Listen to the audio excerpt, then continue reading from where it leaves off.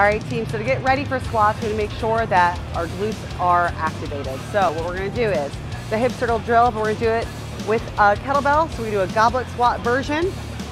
So the whole time we're trying to focus on forcing those knees out and not letting them cave in.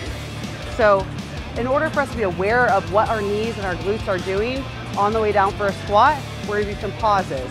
So if you pause down a quarter of the way, 5 seconds. And hold, 3, 2, 1.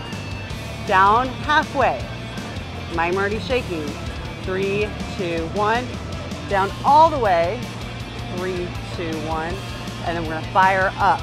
Now the whole time, I'm not being lazy and letting anything come in there. So that squat was just 1 rep.